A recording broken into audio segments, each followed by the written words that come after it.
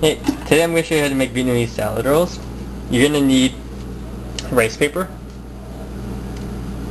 shrimp, and some lettuce.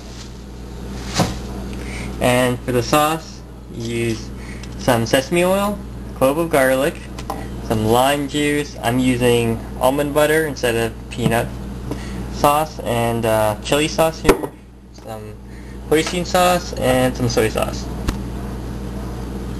So here is the sauce all prepared. Okay. Now, of course, all the mixture, you could always augment it. So with if you like to have more soy sauce, you can always put more soy sauce. Okay. So what I have in there was the chili sauce, the soy sauce, a little bit of hoisin sauce, some almond butter, clove of garlic, sesame oil. Okay. Now, these are the wraps, and you're going to need a little bit of vermicelli, so rice noodles. Okay, you can get this at your local grocery store. Use like Superstore or something.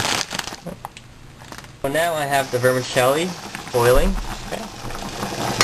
Here is the shrimp getting thawed right now, and I'm going to prepare to wash the lettuce right now. Okay. So these are the rice wraps. Okay. Now what you're going to do is you're going to put it into this warm water, and then you got to do it quickly, like that. Okay.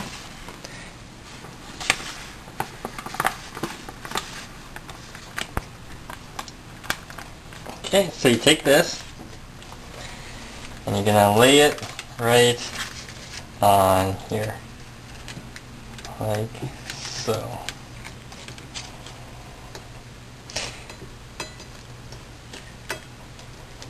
Okay.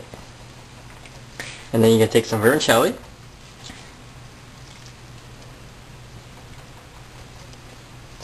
So when you make the vermicelli, make sure you rinse it off, and just put a little bit there, and some lettuce,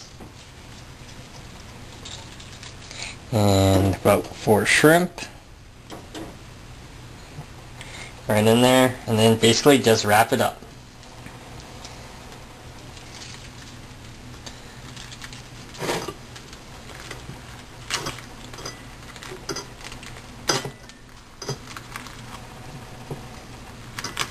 There we go. And basically what you do is you just dip it into your sauce, like that, and you can enjoy basically a Vietnamese salad roll.